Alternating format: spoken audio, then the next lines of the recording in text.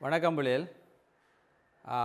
இன்று நாங்கள் பொறியியல் தொழில்நுட்ப பாடத்தில் வருகின்ற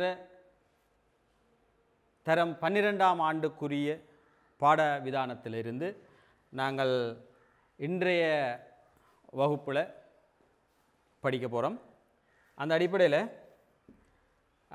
இன்றைய நாங்கள் பார்த்தோம்னா தேர்ச்சி 6வது தேர்ச்சி எங்களுக்கு மோட்டார் வாகனத்தினுடைய பிரதான கூறுகள் தொகுதிகள் ஆகியவற்றை பராமரிக்கின்ற ஆற்றலை வெளிக்காட்டுவர்.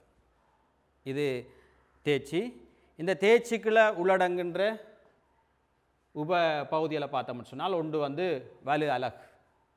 வலுகளை என்று சொல்லிக்க எங்களுக்கு முதன்மை இயக்கி என்று நாங்கள் சொல்லுவோம். அதாவது ஒரு வாகனத்தினுடைய என்ஜின், அந்த என்ஜினை இயங்குவதற்கு துணை புரிகின்ற ஏனைய பகுதிகள், என்ஜின் இயக்கத்திற்கு துணை புரிகின்ற பகுதிகளாக ஒன்று நாங்கள் எரிபொருள் வழங்கும் தொகுதியை பார்க்குறோம். சரிதானே? ரெண்டாவது பார்த்தோம்னா குளித்தல் தொகுதி, கூலிங் சிஸ்டம், ரைட். மூன்றாவது பார்த்தோம்னா மசகு தொகுதி, லுப்ரிகேஷன் சிஸ்டம். ஸோ அடுத்தது எரிவற்றல் தொகுதி, இக்னேஷன் சிஸ்டத்தை பார்க்க. இது இவ்வளவும் இயந்திரத்தினுடைய இயக்கத்திற்கு துணை புரிகின்ற பகுதிகளாக இருக்கு, ரைட்.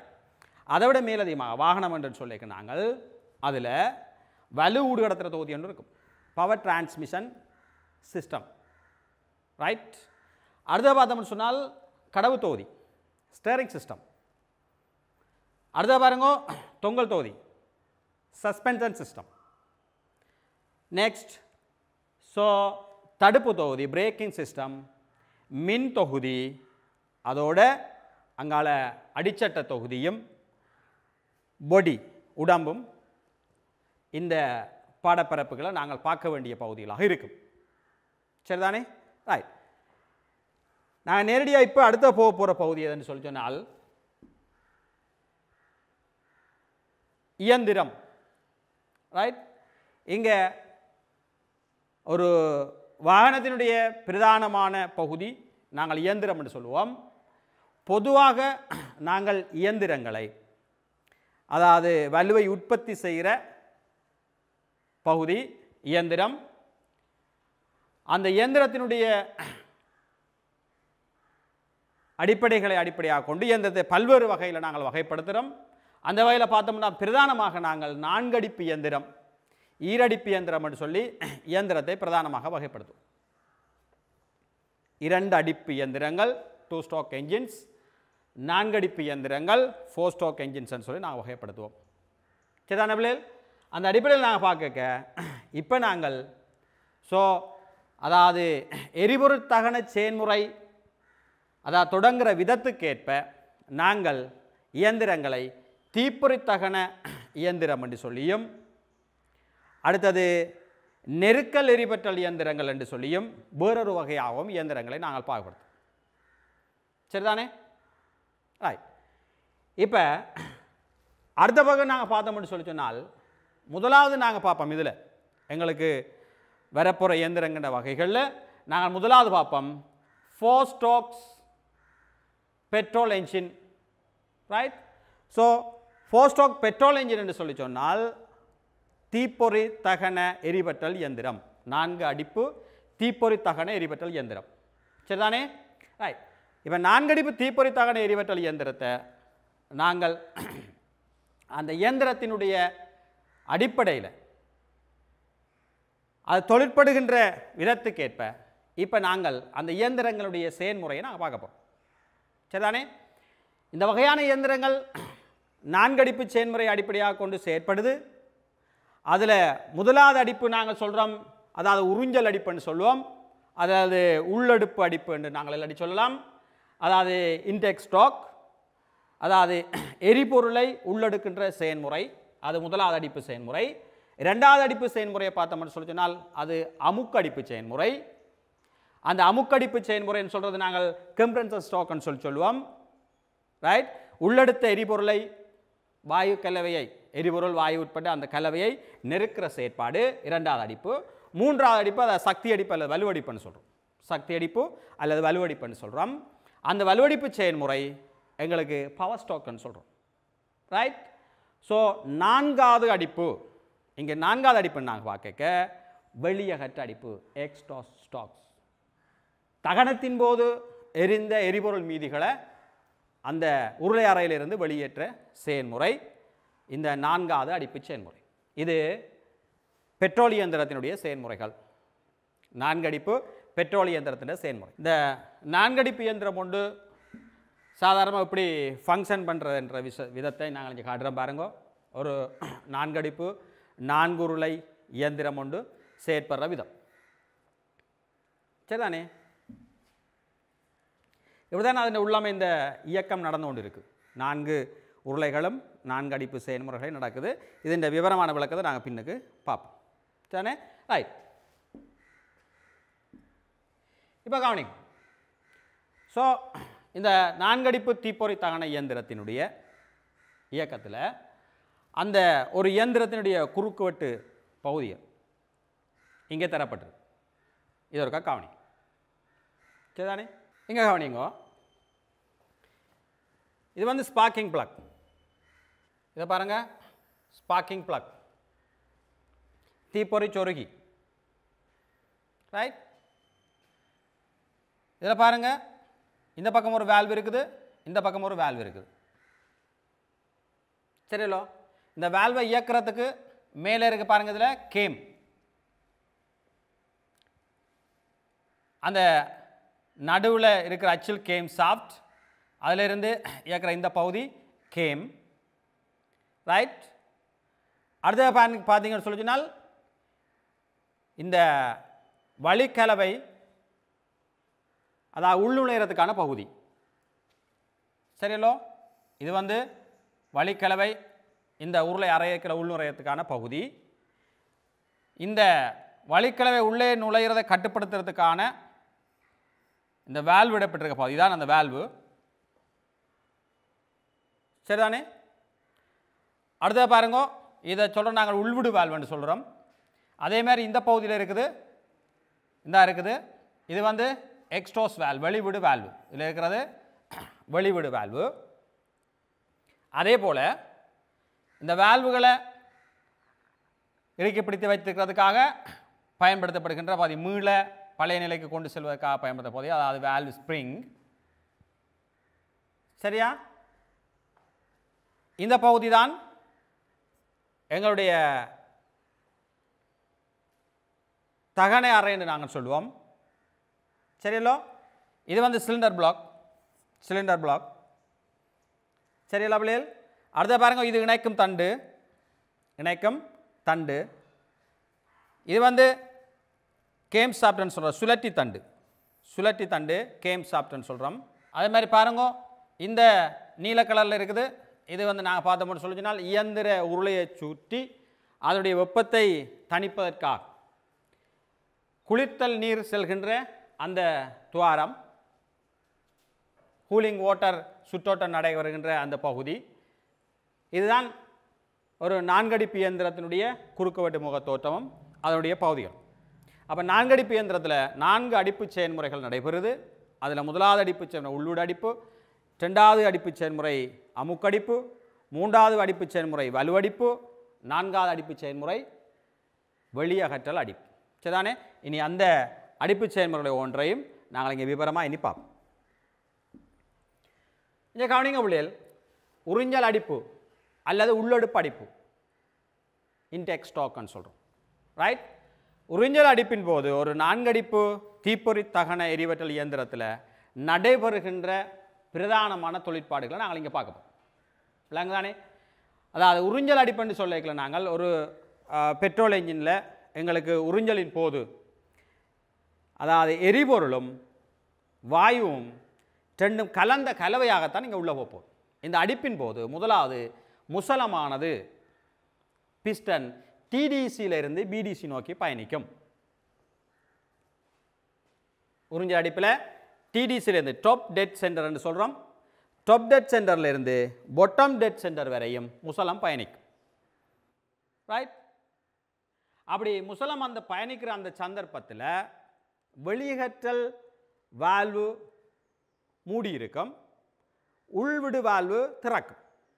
அப்போ உள்ளூடு வால்வு திறக்கும் பொழுது முசலமுகத்தினால் எல்லைப்படுத்தப்பட்டிருக்கிற அந்த உருளை அறையுடைய கனவளவு முசலம் டிடிசியிலிருந்து பிடிசி போகும் பொழுது நகரும் பொழுது உருளை அறையின் கனவளவு அதிகரிக்கும்.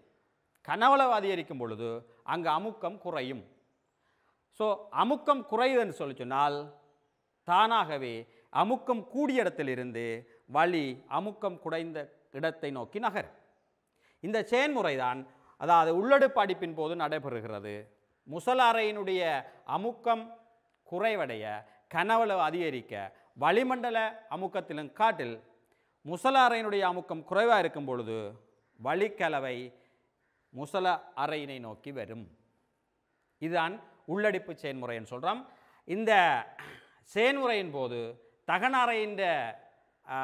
அறையினால் வந்து 1 பாரை விட குறைந்த அமுக்கம் காணப்படுறதால அதாவது கிட்டத்தட்ட அதாவது 0.1 பார் தொடக்கம் 0.3 பார் வரையிலான அமுக்கம் நிலவும். அது வளிமண்டல அமுக்கத்தில் காட்டிலும் குறைவாக இருக்கிறதால வளிக்கலவை முசல அறையில் நுழையிறதுக்கு ஏற்ற வகையில் அமைது. சரிதானே? இது உள்ளடுப்பு அடிப்புன்னு நாங்கள் சொல்கிறோம். அப்போ அமுக்கம் கூடிய இடத்துல இருந்து அமுக்கம் குறைந்த இடத்தை நோக்கி அதாவது தகன அறையை நோக்கி உள்ளுடு வால்வு துவாரத்தின் ஊடாக இங்கே வளிக்கலவை நுழையுது. சரிதான பிள்ளைகள்? கவனிச்சுக்கணும். இப்போ முசலம் வந்து பிடிசியை அடைந்ததும் உறிஞ்சல் அடைப்பு நிறைவுறும். ரைட்? அப்போ இந்த உறிஞ்சல் அறுப்பு நிறைவுறுகின்ற போது முசலம் டிடிசியிலிருந்து பிடிசியை வந்தடைந்த அந்த சந்தர்ப்பத்தில் அதாவது சுழற்றி தண்டானது ஓர் அரைவட்டத்தை பூர்த்தி செய்திருக்கும். சுழற்றி தண்டு ஒரு அரைவட்டத்தை பூர்த்தி செய்திருக்கும். அதாவது 180 பாகை சுழன்று இருக்கும் சுழற்றி தண்டு. சரிதான பிள்ளைகள்? ரைட். இங்கே கவனி, இதான் உள்ளடிப்பு செயல்முறையை காட்டுகின்ற ஒரு வரிப்படம். பாருங்கோ, 4 இது உள்ளடிப்பு நடக்குது. அடுத்தது 2வது அடிப்பு, 3வது அடிப்பு, 4வது அடிப்பு செயல்முறை. சரிங்களா? ஒவ்வொரு அடிப்பின் போதும் என்ன நடைபெறுகிறது மாற்றம் என்றதை பார்த்துக்கொள்ளும். மீண்டும் ஒரு முறை பாருங்க. உள்ளடுப்பு அடிப்பு, இப்பொழுது நெருக்கல் அடிப்பு, இப்பொழுது பவர் அடிப்பு, 4வது எக்ஸாஸ். இந்த அடிப்பு செயல்முறைகளான ஒரு இயந்திரத்திற்குள்ள நிகழுது. இதே மாதிரியான ஒரு செயல்முறை தான் இயந்திரத்தின் உட்பகுதியில் நிகழுது. இதை நாங்கள் சாதாரணமாக இயந்திரம் இயங்கி கொண்டிருக்க பார்க்க இயலாது. இப்படியான ஒரு சந்தர்ப்பத்தில் அனிமேஷன் மூலமாக தான் நாங்கள் பார்க்கலாம். இதே செயற்பாடு தான் இயந்திரத்தின் உள்ள அங்கே நிகழ்ந்து கொண்டு இருக்கு. சரிதானே? விளங்கிட்டா? ரைட். இப்போ நாங்கள் அடுத்த செயல்முறைக்கு போவோம். கவனி. ரைட். உள்ளூட்டு அடிப்பு கூடிய வரிப்படத்தை வரைந்து அதனுடைய பாகங்களை குறிப்பிடுக என்று சொல்லி ஒரு வினா அமர்ந்துன்னு சொன்னால் நீங்கள் உடனடியாக என்ன செய்யணும்னு சொல்லினால் ஒரு இயந்திரத்தினுடைய குறுக்குவெட்டு வரிப்படத்தை வரைந்து அதில் அதனுடைய பாகங்களை குறிப்பிட வேண்டி வரும். நீங்கள் பெரிய அளவில் கணக்காக யோசிக்க தேவையில்லை. இயந்திரத்தை சிம்பிளாக அவருடைய அமைப்பை வரைந்து அந்த படத்தை குறிச்சிங்கன்னு சொல்லிச்சுன்னா உங்களுக்குரிய முழு புள்ளியும் கிடைக்கும். இங்கே கவனிங்க, இயந்திரம் ஒன்று நான் கீரைக்கு 2 கோடு போட்டுட்டீங்க. 4-5 கோட்டை போட்டாலே இயந்திரமாக வந்துடும். அது இயந்திரத்தில் குறுக்கு வெட்டாக வந்துடும். கவனிச்சுக்கொள்ளுங்க. 1 2 3 இதை கொஞ்சம் கீழே போடுங்க. 4 இன்னொன்று போடுங்க. இப்படி. ரைட். இப்போ இங்கே நாங்கள் விட்டுட்டு இங்கே வருவோம். இது வந்து இணைக்கும் தண்டு, கனெக்டிங் டொட்டுன்னு சொல்கிறோம். இதில் கிராங்க் ஷாஃப்ட் எப்படி இருங்கோ. ரைட். சுழற்றி தண்டு. இப்போ மேலே வருவோம். இது வந்து இயந்திரத்தின் உருளை தலை. ரைட். வேல்வ் ஒன்று போடணும். நீங்கள் இன்னொரு வேல்வு போடணும். உள்ளுடு வேல்வு, வெளிவிடு வேல்வு. இதில் கொண்டு வந்து போடுங்க. என்னத்தை? ஸ்பார்க்கிங் பிளக்கை போடுறேன். சரிதான பிள்ளைகள்? காணிச்சுக்கோ. இப்போ குறிக்கணும். ரைட். இதை போட போகிறீங்க. என்னது? முசலம். முசலம் மட்டும் போடுறீங்க. ரைட். இதில் வேணுங்க 2 வேல்வு இருக்குது. இந்த 2 வேல்வும் மேலே இருக்கிற வேல்வு இரண்டும் எப்பொழுதும் உங்களுக்கு என்ன வளையங்களாக இருக்கும்? எப்பொழுதும் எங்களுக்கு அது அமுக்க வளையங்களாக இருக்கும்.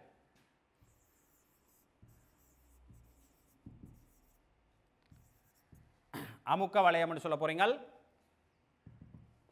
கீழே இருக்கிற வளையம் உங்களுக்கு அப்பவும் எண்ணெய் வளையமாக இருக்கும். எண்ணெய் வளையம்னு சொல்லுவீங்க. ரைட். அடுத்தது முசலம் குறிச்சிட்டீங்க, எண்ணெய் வளையம் குறிச்சிட்டீங்க, அமுக்க வளையம் குறிச்சிட்டீங்க. அடுத்தது இது வெளிவிடு வால்வு.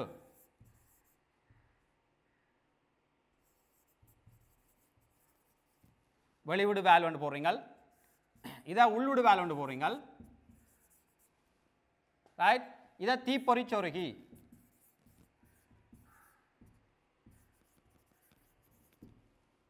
சொருகி என்று போடுறீங்க. தீப்பொறி சொறி. இதை போடுங்க இணைக்கும் தண்டு.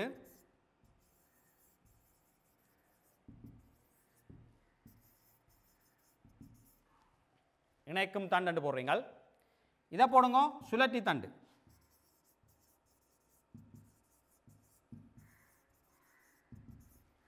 சுழற்றி தண்டு. பிரதானமான பாகங்கள் எல்லாம் குறிச்சாச்சு. பிரதான பாகங்கள் எல்லாம் குறிச்சாச்சு. இப்படி நீங்கள் உபகரணங்களை பாய்ச்சி, கருவி உபகரணங்களை பாய்ச்சி ஒரு நேர்த்தியான படத்தை கருதி இந்த பாகங்களை குறிச்சிங்கன்னு சொன்னால் உங்களுக்கான முழு புள்ளிகளும் வந்தமை. ரைட். உள்விடு அடிப்பு. ரைட். அப்போ உள்விடு அடிப்பு செயல்முறையை குறுக்குவெட்டு படம் வரைந்து அதனுடைய செயற்பாட்டினை விளக்குகன்னு சொன்னால் நாங்கள் முன்பு பார்த்த அதே விளக்கத்தை இந்த படத்துடன் வரைந்து குறித்தீர்கள்னு சொன்னால் உங்களுக்கான முழு புள்ளி அங்கே வழங்கப்படும். சரிதானே? காணிச்சோம். நான் அடுத்த விஷயத்துக்கு போம். இங்கே வாணி. ரெண்டாவது அடிப்பு செயல்முறை நெருக்கல் அடிப்பு. ரெண்டாவது அடிப்பு செயல்முறை நெருக்கல் அடிப்பு செயல்முறைக்கு போகிறோம். Compressing stock. ரைட். அதாவது முதலாவது அடிப்பின் போது உள்ளுடு வால்வு திறந்து வாயு கலவை, எரிபொருள் வாயு கலவை உள்நுழைந்தது. டிடிசியில் இருந்து முசலம் பிடிசி நோக்கி நகர்ந்தது. அந்த நகர்வோட பிடிசி அடைந்ததும் முதலாம் அடிப்பு நிறைவுற்று. இப்போ ரெண்டாவது அடிப்பு செயல்முறையில் என்ன நடக்குன்னு சொல்லிச்சுனால் ரெண்டு வால்வுகளும் மூடிய நிலையில் இருக்கும். உள்ளுடு வால்வு மூடிய நிலையில் இருக்கும், வெளிவிடு வால்வு மூடிய நிலையில் இருக்கும். ரைட். இருக்கும் பொழுது முசல இயக்க ஆரம்பம் எங்கேருந்து ஆரம்பிக்க போகும்னு சொன்னால் பிடிசி பொட்டம் டெட் சென்டரில் இருந்து ஆரம்பிக்க போகும். சரி எல்லா பிள்ளைகள்?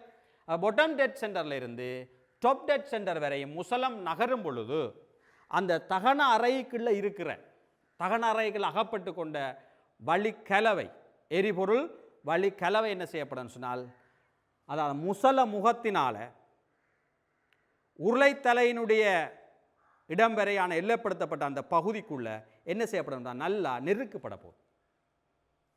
ரைட். அதனால தான் நாங்கள் அதை அமுக்க அடிப்புன்னு சொல்கிறோம். அமுக்க அடிப்புன்னு சொல்லி சொல்கிறோம். அப்படி நெருக்கப்பட்ட வழி கலவை என்ன நடக்கும்னு சொல்லி சொன்னால் அவருடைய அமுக்கம் அனளவாக 18 பார் வரையும் அதிகரிக்கும். அதே போல் வெப்பம் 400 தொடக்கம் 500 பாகை செல்சியஸ் வரைக்கும் உயரும் வளைக்கலின் வெப்பம். அப்போ இந்த சந்தர்ப்பத்தில் முசலம் டிடிசியை அன்னிப்பதற்கு சற்று முன்னதாக தீப்பொறி சொருகி, இந்த தீப்பொறி சொருகியிலிருந்து என்ன நடக்கும்னு சொன்னால் ஒரு ஃபயர் தீப்பொறி ஒன்று விடுவிக்கப்படும். தீப்பொறி ஒன்று விடுவிக்கப்படும். அந்த தீப்பொறி விடுவிக்கப்படுறதோட இந்த அமுக்க அடிப்பு நிறைவுறும். சரியா பிள்ளைகள்? வடிவாக கவனிச்சு கொள்ளுங்க.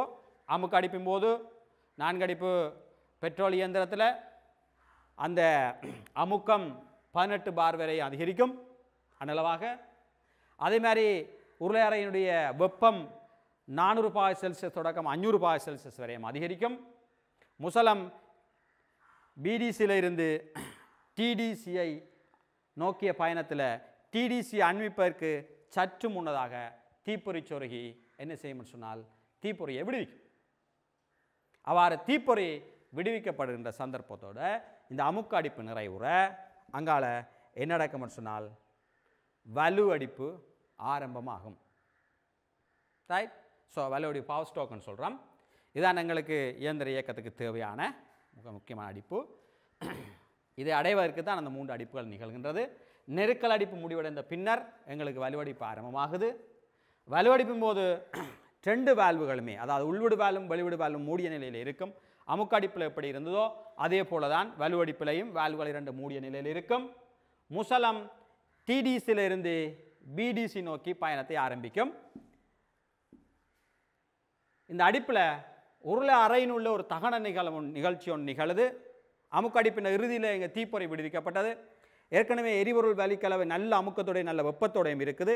அப்போ அதுக்குள்ள ஒரு தீப்பொறி ஒன்று விடுவிக்கப்படையக்குள்ள இருக்கிற எரிபொருள் தகனமடையும். அப்படி தகனமடையக்குள்ள அந்த உருளை அறையில் வெப்பம் 1500°C வரையும் உயரும், திடீர் உயரும். அவ்வாறு வெப்பநிலை உயரும் பொழுது அதுக்குள்ள இருக்கிற வலி கூறுகள் விரிவடைந்து என்ன செய்யும்னு சொன்னால் வேகமாக முசலத்தலையின் மீது ஒரு உதைப்பை பிரயோகிக்கும். ரைட்? அப்போ அந்த உதைப்பினால் என்ன செய்யும்னு சொன்னால் முசலம் டிடிசியிலிருந்து பிடிசி நோக்கி மிக வேகமாக உந்தி தள்ளப்படும். இதுதான் வலுவடிப்பு. சரியா? அவ்வாறு முசலம் உந்தி தள்ளப்படும் பொழுது அந்த முசல இயக்கம் காரணமாக முசலத்துடன் தொடுக்கப்பட்டிருக்கின்ற இணைக்கும் தண்டு, இந்த இருக்கு இணைக்கும் தண்டு என்ன செய்யும் சொன்னால் முசலத்தோடு சேர்த்து தள்ளப்படும் பொழுது அந்த இணைக்கும் தண்டுடன் தொடுக்கப்பட்டிருக்கிற இணைக்கும் தண்டு, அதாவது இங்கே அதாவது எரிதல் நிகழ்ச்சியால் ஏற்படுகின்ற அந்த வலு சக்தி வெடிப்பின் மூலமாக முசல முகத்தின் மீது பிரயோகிக்கப்பட்டு முசலத்தை வேகமாக கீழ் நோக்கி தள்ள முசலத்துடன் தொடுக்கப்பட்டிருக்கின்ற கனெக்டிங் டோட், அதாவது இணைக்கும் தண்டு வேகமாக தள்ளப்படும். அந்த கனெக்டிங் டோட்டோடு தொடுக்கப்பட்டிருக்கின்ற சுழற்றி தண்டு என்ன செய்யும் சொன்னால் அந்த இயக்கத்தை பெற்று சுழலும். சுழற்றி தண்டுடன் இணைக்கப்பட்டிருக்கின்ற ஃப்ளைவீல் சக்தி சேகரிப்பு சில்லு, பரப்பு சில்லுன்னு சொல்லுவோம். சக்தி சேகரிப்பு சில்லு அல்ல பரப்பு சில்லு. பரப்பு சில்லு அந்த வலு அடிப்பின் போது உருவாக்கப்பட்ட சக்தியை தான் பெற்று ஏனைய 3 அடிப்பு செயல்முறைக்கும் தேவையான சக்தியை சேமித்து வழங்கும். இதுதான் இந்த வலு அடிப்பின் போது நிகழும். சரியா பிள்ளைகள்? ரைட்? மீண்டும் கவனிங்க. தகன அறைக்க தகனம் ஒன்று நிகழுது. தகன நிகழ்ச்சியில் பாரிய வெப்பநிலை ஒன்று ஏற்படுது. அந்த வெப்பநிலையால் உள்ளுக்கு இருக்கிற வாயுக்கூறுகள் விரிவடைகிறதால் அது என்ன செய்யணும், முசலம் முகத்தின் மீது உதைப்பை ஏற்படுத்திக்கல அது வேகமாக முசலம் கீழ் நோக்கி தள்ளப்பட்டு அந்த தள்ளோட அந்த முசலத்துடன் சேர்த்து இணைக்கப்பட்டிருக்கிற முசலத்தையும் சுழற்றி தண்டையும் சேர்த்து இணைக்கப்பட்டிருக்கிற அந்த இணைக்கும் தண்டு என்ன செய்யணும், முசலத்தின் மூலம் பெற்ற சக்தியை அப்படியே சுழற்றி தண்டுக்கு கடத்தும். சுழற்றி தண்டு அதை பெற்று என்ன செய்யுதுன்னு சொன்னால் சக்தி சேகரிப்பு சக்கரத்துக்கு வழங்கும். ரைட்? சக்தி சேகரிப்பு சக்கரம் அதை சேர்த்து வச்சு ஏனைய 3 அடிப்புகளுக்கும் தேவையான சக்தியை வழங்கும். இதனால் ஒரு இயந்திரம் தொடர்ச்சியான ஒரு இயக்கத்தை பெற்றுக்கொள்ளும். விளங்குதானே? ரைட். இது வலு அடிப்பு செயல்முறை. ரைட். வலு அடிப்பு செயல்முறை நிறைவுறுகின்ற பொழுது 4வது அடிப்பாகிய வெளியகற்றல் அடிப்பு ஸ்டாக்ஸ் ஆரம்பம். சரிங்களா பிள்ளைகள்? காணி இப்போ தகனம் ஒன்று நடைபெறல, அதில் தகன மீதிகள் வரும். அவ்வாறான தகன மீதிகள் எங்கே நிற்க போகுதுன்னு சொன்னால் இந்த உருளையினுடைய தகன அறைக்கு நிற்க போகுது. உருளையினுடைய தகன அறைக்கு நிற்க போகுது. அப்போ உருளையினுடைய தகன அறைக்குள்ள நிற்கின்ற அந்த தகன மீதிகளை வெளியேற்றினாத்தான் மீண்டும் உள்ளடுப்பு நிகழ்ந்து மீண்டும் அடுத்த அடிப்பு அணிகளுக்கு ஏதுவாமே. அதனால் முசலம் வலுவடிப்பு முடிந்த பிறகு அந்த வெளியீட்டு அடிப்பு ஆரம்பிக்குது. இந்த அடிப்பில் என்ன நடக்கும், நம்ம முசலத்தின் பயணம் எங்கேருந்து ஆரம்பிக்கப்போன்னு சொன்னால் அதான் பிடிசியில் இருந்து ஆரம்பிக்க போது. பிடிசியில் இருந்து பொட்டம் டெட் சென்டரில் இருந்து டாப் டெட் சென்டர் நோக்கி டிடிசி நோக்கி பயணம் ஆரம்பிக்க போது. பயணம் ஆரம்பிக்கிற அந்த சமயத்தில் வெடிவிடு வால்வு திறந்து கொள்ளும். வெளிவிடு வால்வு இங்கே திறந்து கொள்ளும். சரிதான பிள்ளைகள்? இதுவரையும் 4 அடிப்பு பெட்ரோல் இயந்திரம் பற்றி பார்த்தோம். சரிதானே? 4 அடிப்பு பெட்ரோல் இயந்திரம் பற்றி பார்த்துனாங்க. இப்போ நாங்கள் பார்க்க போகிறது 4 அடிப்பு இயந்திரங்களில் அமுக்க எரிவற்றல் இயந்திரம். சரிதானே? அதாவது அமுக்க எரிவற்றல் இயந்திரம்னா டீசல் இயந்திரம். பெட்ரோல் இயந்திரத்தை 4 அடிப்பு தீப்பொறி எரிவற்றல் இயந்திரம்னு சொல்கிறோம். டீசல் இயந்திரங்களை 4 அடிப்பு அமுக்க எரிவற்றல் இயந்திரங்கள்னு சொல்கிறோம். சரிதானே? இப்போ நாங்கள் பார்க்க போகிறது 2வது டீசல் என்ஜின்ஸ். Okay right. கவனிங்க, இந்த டீசல் இயந்திரங்களில் டீசல்லாம் எரிபொருளாக பயன்படுத்தப்படுது. சரிதானே? ஸோ இந்த இயந்திரத்துக்கும் பெட்ரோல் இயந்திரத்துக்கும் உள்ள சின்ன சின்ன டிஃப்ரென்ஸ் தான் இருக்குது, சின்ன சின்ன வேறுபாடுகள் இருக்குது. உதாரணமாக பார்த்தீங்கன்னு சொன்னால், அதாவது தீப்பொறி சொருகி டீசல் இன்ஜினில் இருக்காது, பெட்ரோல் இன்ஜினில் இருக்கும். ரைட். அதே போல் டீசல் இன்ஜினில் பார்த்தீங்கன்னா உட்பாச்சி பம்பி, வெப்பமாக்கி சொருகி என்பன காணப்படும். இவைகள் பெட்ரோல் இன்ஜினில் இருக்காது. சரிதானே? அப்போ இது டீசல் இன்ஜினுக்கும் பெட்ரோல் இன்ஜினுக்கும் இடையிலான வேறுபாடுகள்னு சொல்லலாம் நாங்கள். சரிங்களா பிள்ளைகள்? ஒரு கவனிங்க, இது ஒரு டீசல் இன்ஜினுடைய குறுக்குவெட்டு 4 அடிப்பு செயன்முறைகளும் இங்கே காட்டியிருக்கிறோம். அதாவது உள்ளடுப்பு அடிப்பு நடக்குது, இங்கே அமுக்கடிப்பு, இது வலுவடிப்பு, இது வந்து வெளியேற்றல் அடிப்பு. ஸோ பெட்ரோல் இன்ஜினுக்கும் டீசல் இன்ஜினுக்கும் இடையில் 4 அடிப்பு செயன்முறையில் சின்ன சின்ன வேறுபாடுகள் இருக்குது. சரிங்களா? அதை நாங்கள் இங்கே உற்று பார்க்க வேண்டியிருக்குது. மற்ற செயல்முறைகள் எல்லாம் ஒரே மாதிரி தான் இருக்கும். சின்ன சின்ன வேறுபாடுகள் மாத்திரம் 4 அடிப்பு பெட்ரோல் இயந்திரத்துக்கும் டீசல் இயந்திரத்துக்கும் இடையில் இருக்குது. சரிங்களா பிள்ளைகள்? அதை நாங்கள் இப்போ நீங்கள் விரிவாக பார்ப்போம். கவனிங்க, இந்த 4 அடிப்பு இயந்திரங்களில் டீசல் இயந்திரத்தில் இருக்கிற இந்த உட்பாச்சி பம்பி, மற்றது வெப்பமாக சொருகி, இதுகள் தொடர்பாக அதனுடைய செயற்பாடு தொடர்பாக பார்த்துட்டு இந்த 4 அடிப்பு இயந்திரத்தினுடைய இயக்க செயல்முறைகள் 4 அடிப்பு செயல்முறைகள் சம்பந்தமாக நாங்கள் பார்ப்போம். சரிதான பிள்ளைகள்? ஆய் காணிச்சுக்கோம். எரிபொருள் உட்பாச்சி ஃபியூவல் இன்ஜெக்டர்னு சொல்கிறோம். எரிபொருள் உட்பாச்சி அதாவது ஃபியூவல் இன்ஜெக்டர், இது அமுக்க எரிவட்டல் இயந்திரங்களில் பெரும்பாலும் பயன்படுத்தப்படுது.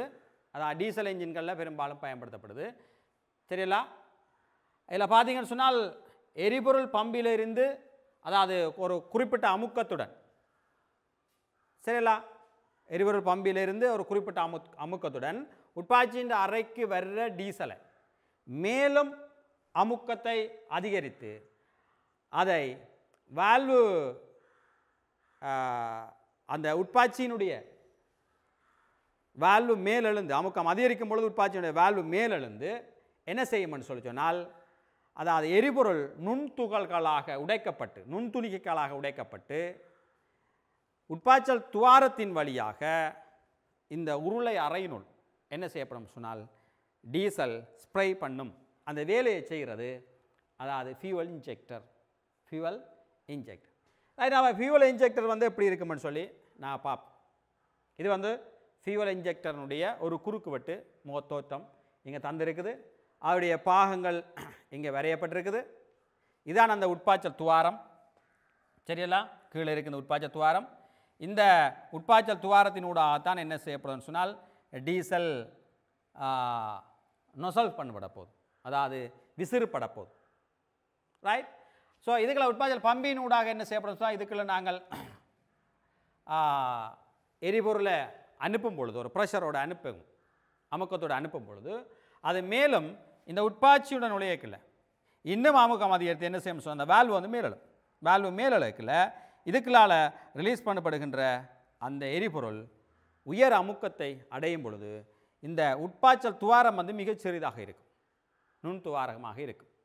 அந்த நுண்துவாரத்துக்கால அவ்வளோ அமுக்கத்துடன் டீசல் வெளியேற முற்படும் பொழுது அது சிறு சிறு துகள்களாக உடைக்கப்படும்.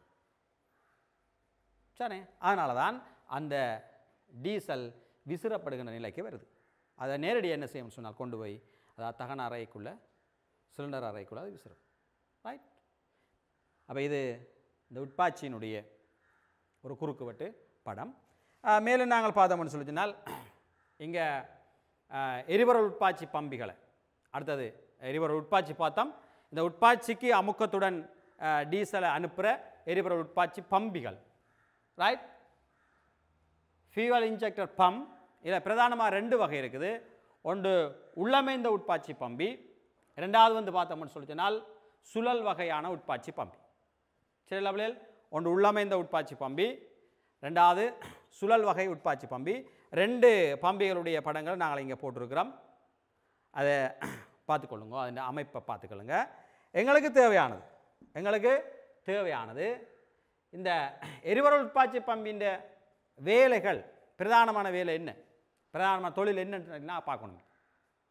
சரி, இவர் என்ன செய்கிறாருன்னு சொன்னால் தகனத்துக்கு தேவையான எரிபொருள் அளவை குறித்த சந்தர்ப்பத்தில் சானே 4 சிலிண்டர்ஸ் இருக்குது.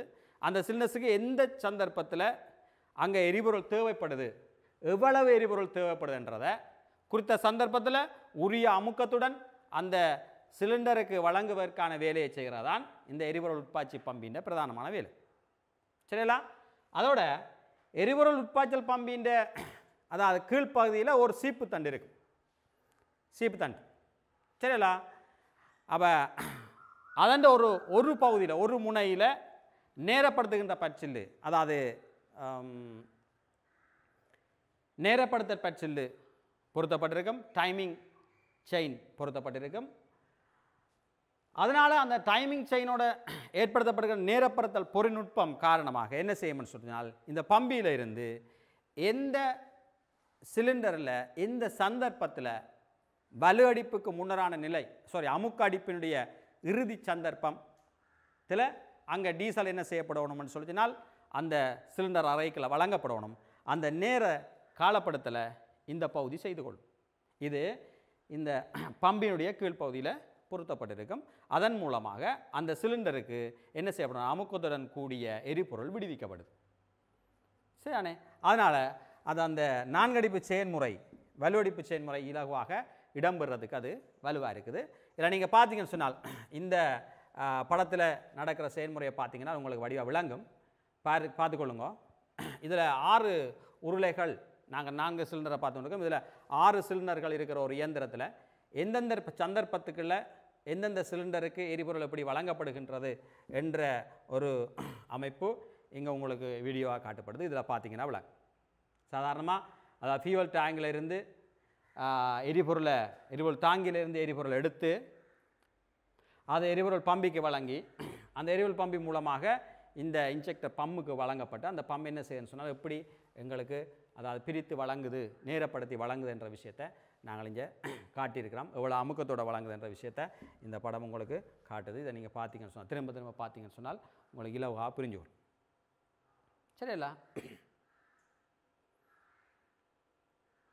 அதே போல் ஒரு எரிபொருள் பம்பியுடைய தொழிற்பாடு எப்படி இருக்குது என்று சொல்லி நீங்கள் இதில் பார்க்கலாம். பாருங்கள், ஒரு கேம் ஷாப்பில் இருக்கிற அந்த கேம் நேரப்படுத்தல் பச்சலோட இது இருக்கிற அந்த கேம் அந்த சுழண்டு வரைக்கல இங்கே என்ன செய்யப்படும் சொன்னால் அந்த வேல்யூ அமர்த்தப்பட்டு உயர்த்தப்படுது. அதனால் ஒரு இடைவெளி வரைக்கல அமுக்கத்துடன் கூடிய எரிபொருள் இங்கே வந்து அப்படியே என்ன செய்யப்படும் சொன்னால் இன்ஜெக்டர் நொசல்ஸுக்கு வருது. சரி, எரிபொருள் உட்பாய்ச்சிக்கு வருது. உட்பாய்ச்சி பம்பிலிருந்து உட்பாய்ச்சிக்கு வருது. உட்பாய்ச்சி மூலம் என்ன செய்யப்படும் சொன்னால் உருளை அறையில் அது விசிறப்படும். இந்த பாருங்க. அப்போ இந்த செயல்முறை எங்களுக்கு என்ன செய்யணும் சொன்னால் தொடர்ச்சியாக நடந்து கொண்டு இருக்கு. ரைட், விளங்கிட்டாப்ல? அப்போ இதனுடைய மிகுதி பகுதிகள் அடுத்து நாங்கள் இனி பார்க்க போகிறோம் என்று சொல்லி சொன்னால் இதில் 4 அடிப்பு டீசல் என்ஜினுடைய செயற்பாடுகளை நாங்கள் அடுத்த வகுப்பில் பார்ப்போம். இப்போ இதுவரையும் நாங்கள் பார்த்த விஷயம் ஒன்று, அதாவது இந்த இயந்திரம் ஒரு வாகனத்தினுடைய பகுதிகளில் முதலாவது பிரதான பகுதி இயந்திரம். அந்த இயந்திரத்தினுடைய தொழிற்பாட்டுக்கு உதவி செய்கின்ற பகுதிகளை பார்த்துருக்கிறோம். அதே மாதிரி அந்த இயந்திரத்தின் வகைகள் பிரதானமாக எப்படி வகைப்படுத்துகிறேன்னு சொல்லி பார்த்து நாங்கள் 4 அடிப்பு இயந்திரம், 2 அடிப்பு இயந்திரம், எரிபொருள் நுகர்ச்சியை வச்சுக்கொண்டு பெட்ரோல் இயந்திரம், டீசல் இயந்திரம்னு சொல்லி பார்த்து நாங்கள் அதில் பெட்ரோல் இயந்திரத்தினுடைய 4 அடிப்பு செயல்முறை முழுவதுமாக நாங்கள் பார்த்து முடிச்சிருக்கிறோம். டீசல் இயந்திரத்தினுடைய 4 அடிப்பு செயல்முறை பார்ப்பதற்கு முன்னர் டீசல் இயந்திரத்தினுடைய பெட்ரோல் இயந்திரத்தில் இல்லாத சில பாகங்கள் இருந்தது. அந்த பாகங்கள் சம்பந்தமாக இங்கே நாங்கள் விரிவாக பார்த்துருக்கிறோம். இனி அடுத்த வகுப்பில் நாங்கள் 4 அடிப்பு டீசல் இயந்திரத்தினுடைய செயற்பாடுகள் எவ்வாறு அமையப்போகுது என்று சொல்லி பார்க்க போகிறோம். ஆகவே பிள்ளைகள் நீங்கள் இதை வடிவாக படித்து இந்த பகுதிக்குள்ள எங்களோட கடந்த கால வினாத்தாள்களில் பல வினாக்கள் வந்திருக்குது. அந்த வினாக்களை எடுத்து இந்த பகுதியுடன் ஒப்பிட்டு பாருங்கள். அதில் இருந்து விடைகளை தேடிக்கொள்ளுங்க. மேலதிகமாக நாங்கள் இந்த பகுதியை முடித்ததும் அந்த கடந்த கால வினாத்தாளில் இருக்கிற வினாக்களுக்கு விடை அளிக்கிறதுக்கான விஷயத்துக்கு இலகுவாக இருக்கும். அது நாங்கள் இறுதி வகுப்பில் பார்க்கக்கூடியதாக இருக்கும். நன்றி.